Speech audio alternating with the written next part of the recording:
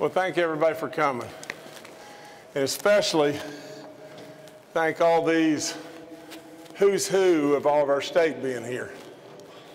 You know, a lot of them didn't have a lot of notice, but they came anyway.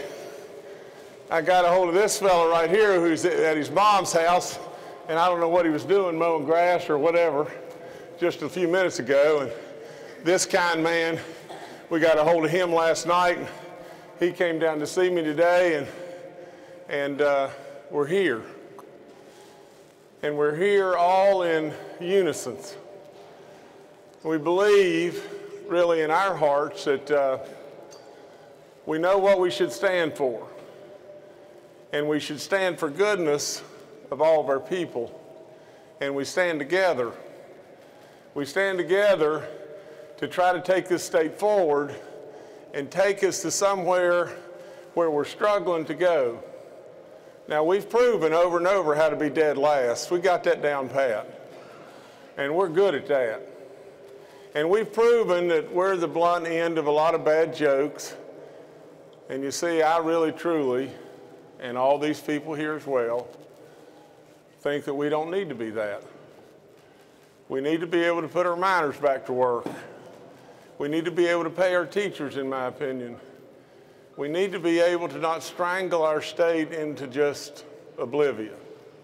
So, for that, I truly, from the bottom of my heart, I thank these people that are standing around me, because this is Republicans and Democrats and independents.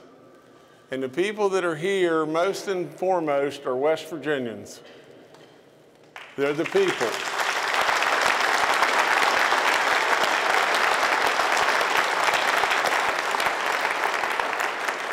You know, Bob Murray tells me of how he went into mines every day or every week for 60 years.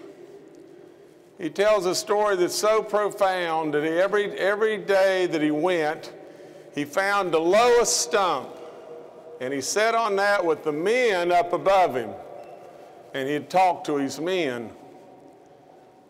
That says everything, doesn't it? He doesn't stand up on a throne looking down. He sits on the lowest stump, talking to his men. That's all I want to do. Sit on the lowest stump and talk to the people. You see, I ran for this office, and I don't want a thing. I don't want, in West Virginia terminology, nothing. Nothing. All I want is goodness for West Virginia.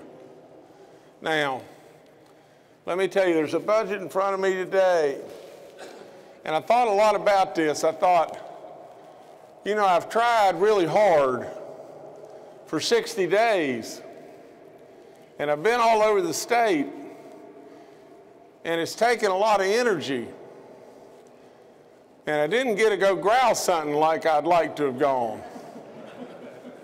And in all that, at the end of the day, we ended up nowhere. Now, if what we're going to do is still end up nowhere, then the decision is real simple. I can just take the budget as it is now and sign it, and sign our death certificate as our state, and then just say, I've done everything that I know I can do. And that's what we'd be doing. We'd be signing our death certificate. Well, you see, at the end of the day, if there's absolutely nowhere to go, that's what a lot of people would do. You know, I want to show you just how detrimental the budget that we have in front of us is. And I'm going to do that right now. I'm going to go right over here, okay? Y'all just hang with me. Where am I going?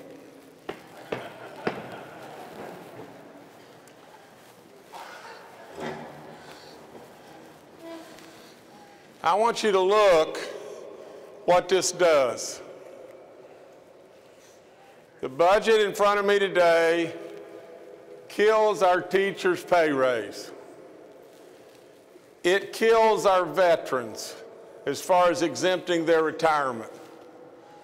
It puts no money into tourism for the marketing of our state. It kills our tourism possibilities. It just absolutely harpoons Marshall and WVU. It kills our community and our technical colleges. It absolutely just harpoons all the four-year schools that we have left in our state. In fact, we'll end up having to close some of them. Think about it. It hurts kindergarten through the 12th grade. It nails our horses. It hurts our horses. Open this one.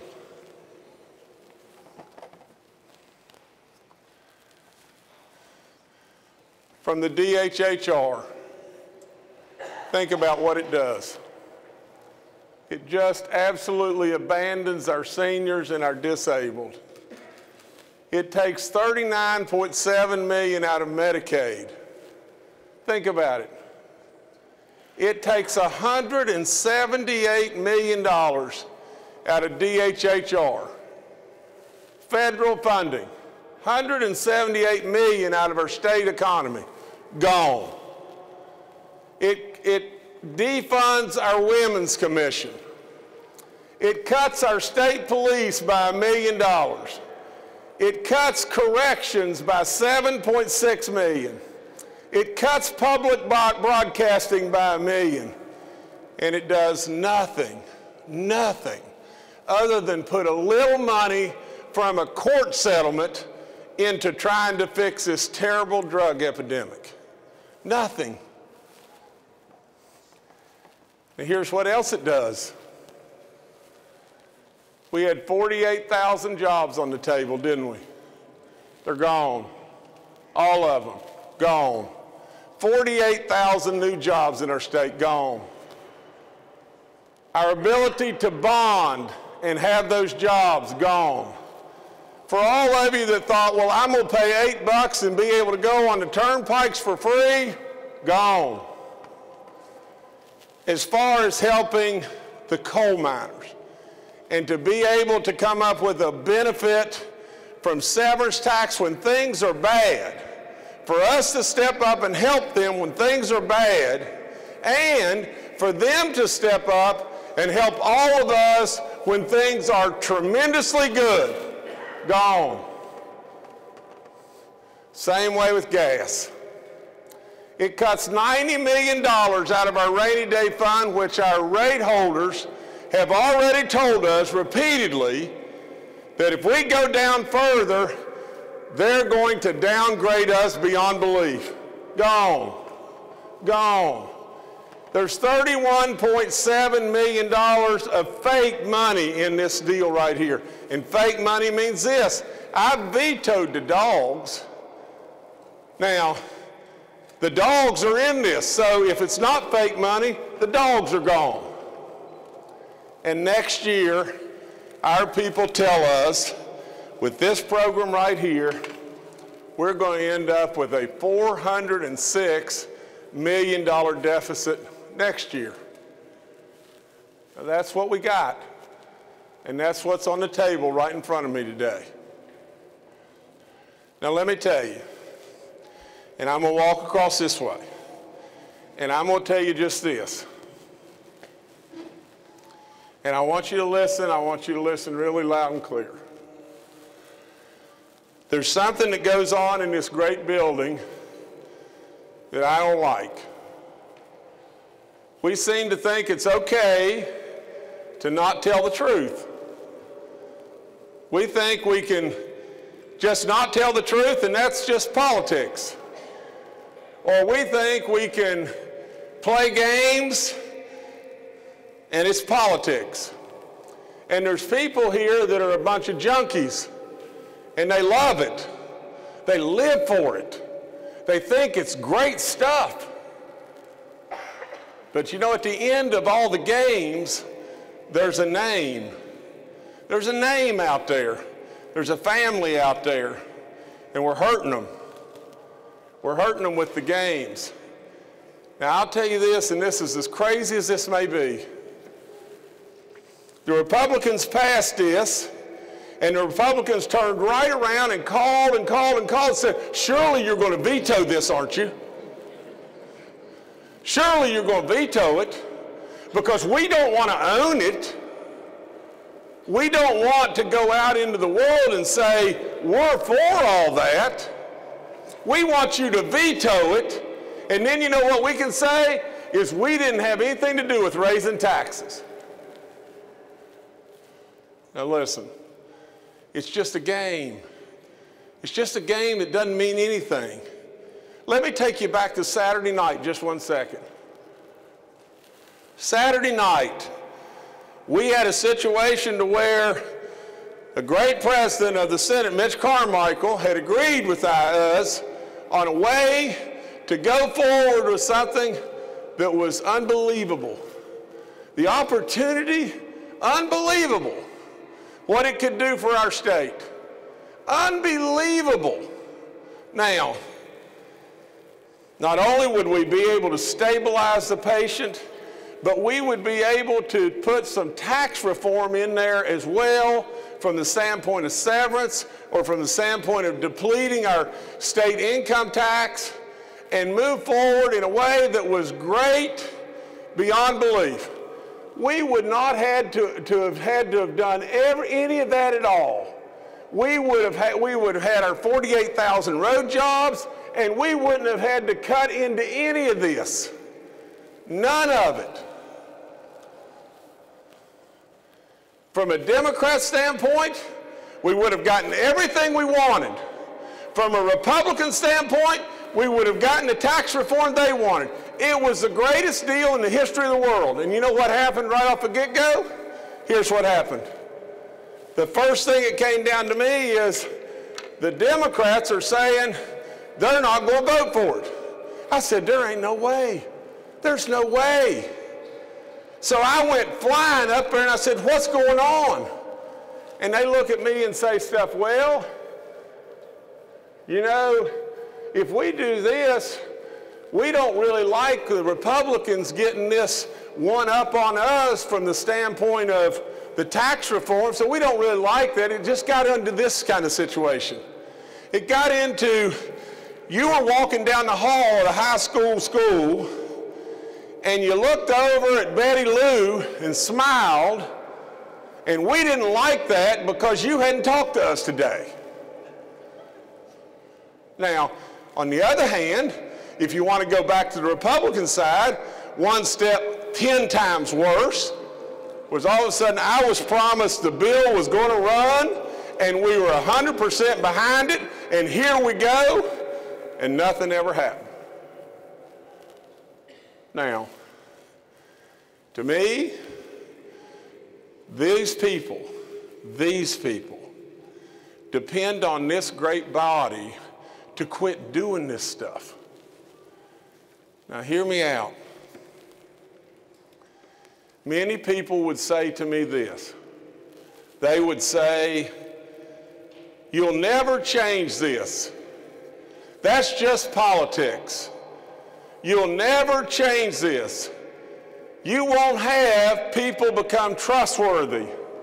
Now, we can disagree, but we don't have to become telling lies, being childish, being a bunch of babies. We don't have to be treated in here like we're royalty when the people around us are suffering. We don't have to be a bunch of children that are at high school worried about Betty Lou. We don't have to be trying to one-up the other party all the time. We don't have to be this way. Now, if we're this way, you know what will get done? Nothing. Nothing's going to get done. Nothing. Now, you can call it what you want to call it, and maybe you can say, well, Jim is a dreamer. It'll never change. I don't think we'll make it perfect. You can call it that Jim wants to move from politics to Jimmy-icks. I don't care what you call it. But I am telling you, we've got to stop the nonsense that goes on here. We have got to get to trust. You have got to some way get to what this is right in front of you. The greatest of the greatest, Republicans and Democrats and independents and business and labor and educators and the people. The people. Now let me tell you, I can't be any more blunt than to just tell you this the way I see it. This is how I see it. We don't have a nothing burger today. And we don't have a mayonnaise sandwich today.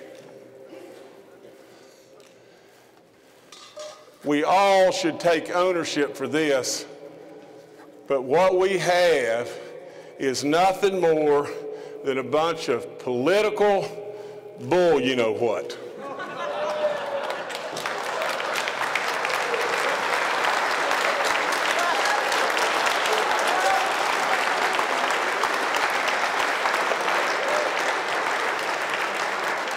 And for that very reason, I'm signing my veto on the budget bill.